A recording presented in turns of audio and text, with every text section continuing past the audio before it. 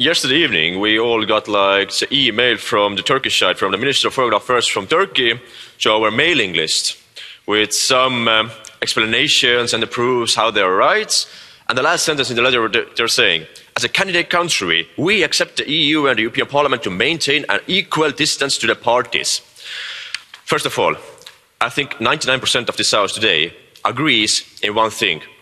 Turkey will never be part of the EU, not part of the Europe.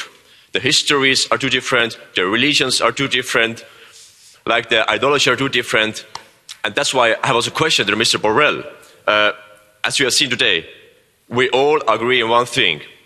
How far we just give the opportunity to the Turkish side to say, as far we are the candidate country, just take it away. It stops. We know very well that at least Greece, France, Estonia and many other countries will never accept the idea of Turkey in the EU.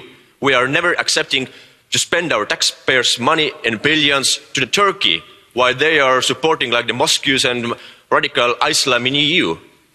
Just, can you say that when this possibility comes, when we can say that they are not anymore the candidate country in the EU?